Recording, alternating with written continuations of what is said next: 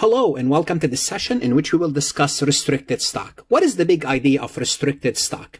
Restricted stock is a form of a compensation plan. It's basically when the company transfer the company's stock subject to certain limitation to their employees. What are those limitations? Usually there's a time restriction. What does that mean? It means the company will give you stocks, but guess what?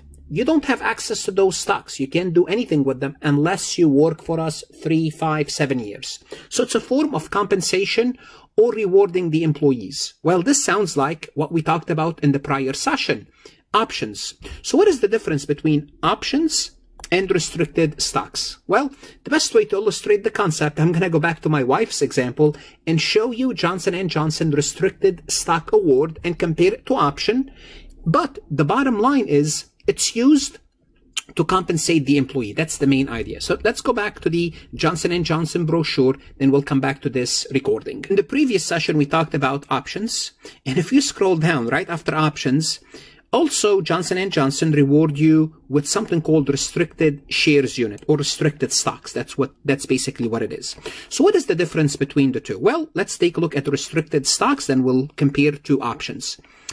With restricted stocks, an RSU becomes a share of Johnson & Johnson on the vesting date. Simply put, if you wait enough and the vesting period is 3 years, simply put, Johnson & Johnson, if you work for Johnson & Johnson 3 years, you wait 3 years, we're going to give you the stocks. Regardless of what the stock price is, you will get the stock guaranteed. Versus the stock option, under a stock option, you only make a profit if the stock is above the grant date. The grant date price, which is, we assume in our example, $100. But under restricted stock, you will get the full stock. Doesn't matter whether the stock is $50, $100 or $150, the stock is yours. So for example, if you were granted an RSU when the market price is $100, when the RSU vests, which is 3 years later, you would own a full share of the price. You are free to hold, sell, do whatever you want with it. If our stock price rose to $130, the stock value is $130. And usually when they give you RSUs, they're lower than the stock options. So if they gave you 100 RSU, they give you 1,000 options, because the options, remember, you have to pay to buy the stock at a certain price. RSU, you are guaranteed the stock price. However, you have to wait. Now, why the RSU becoming more and more popular form of compensation? This is like off the record, not off the record. I'm going to go here on a tangent. If you remember in the prior session, I spoke about the 1998 to 2001 .com era. And what happened is many executives, what they did, they went to work for those companies, and as soon as the option vested, they exercised the options, then they left. Then eventually the company went down.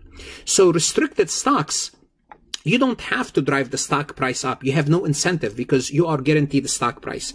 So it doesn't give the executive the motivation, the incentive to cook the books to drive the stock price up, because you are guaranteed the stock price. You are guaranteed the stock regardless what the price is. Not the stock price, you are guaranteed the stock. So that's why our RSUs are less risky. And it doesn't give the incentive for the managers to do what? To manipulate the stock price. Because you're going to get the stock. Just wait and you will get the stock.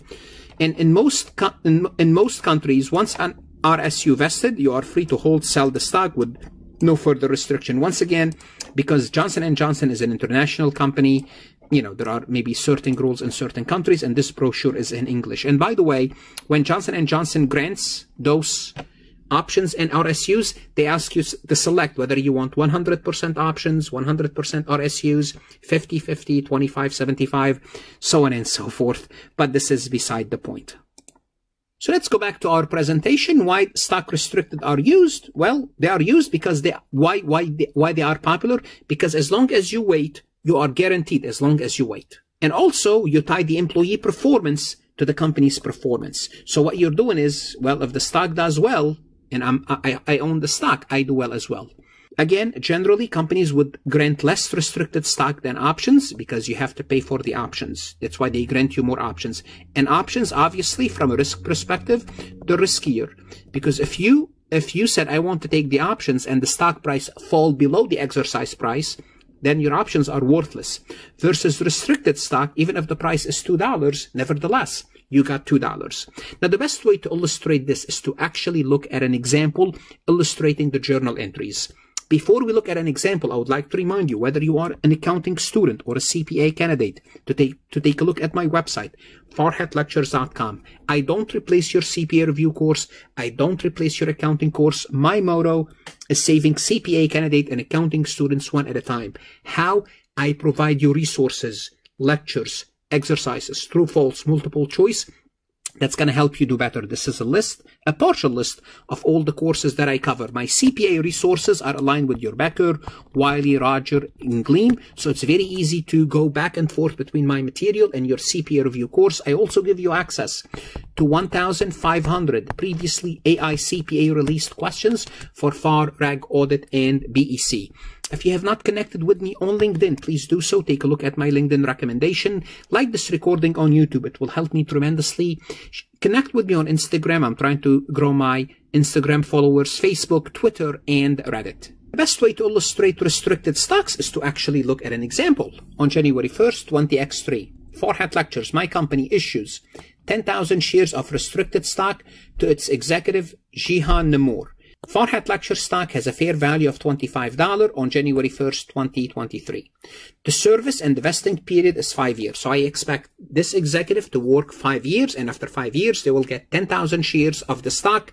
Although the fair value right now is $25, 5 years later, it could be $200 per share.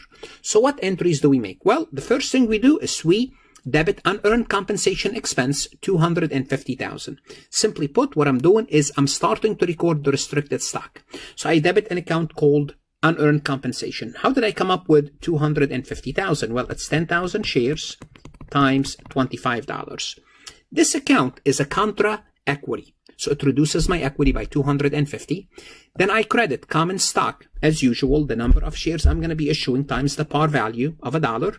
The remainder goes to paid-in capital, $240,000. So on the grant date, this is what I do. Simply put, equity went down. This is contra equity. Equity went up. There is no effect. The total is no effect on equity, no effect on the income statement. Simply put, I am recording the fact I'm going to be issuing equity later down the road.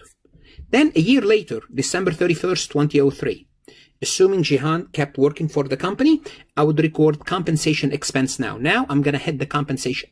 I'm going to hit the income statement. I'm going to debit compensation expense, $50,000, credit unearned revenue, compensation, $50,000. So what I'm doing, I'm taking this $250,000 and I'm going to spread it over 5 years, expensing $50,000 each year. So this entry would repeat itself for the next 4 years.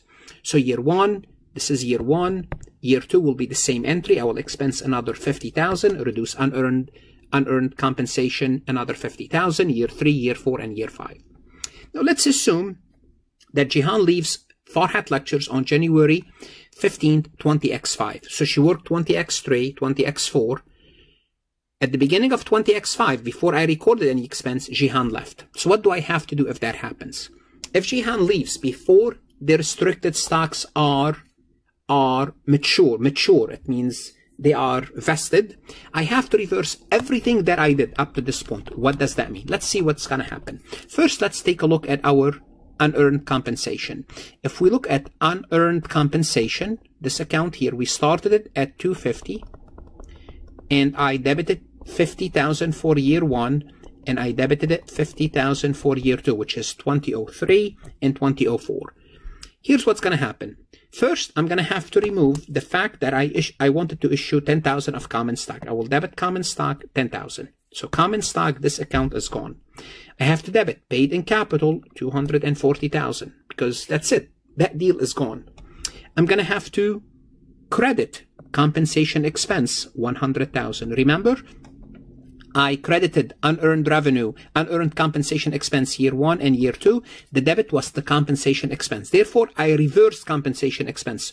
So notice, in contrast to options and restricted stock, you reverse compensation expense. Why? Because I recorded it for year 3 and year 4. Therefore, I have to reverse compensation expense.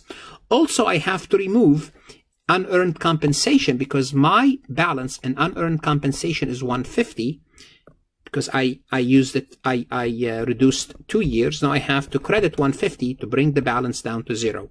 So simply put, what I did, I eliminated all the compensation expense, all the unearned revenue, all the unearned compensation. Simply put, this entry, if you look at all the accounts, basically as if nothing happened on January 1st, year X3. So basically reverse everything that we did, including compensation expense, What should you do now? The best thing to do is to go to farhatlectures.com and start to work. MCQs, look at additional resources to learn about this. Once again, invest in yourself, invest in your career. The CPA exam is worth it. Don't shortchange yourself.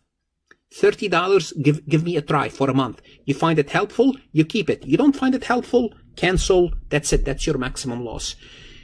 The CPA exam is a great certification to have. It's going to open many doors for you. Good luck, study hard, and of course, stay safe.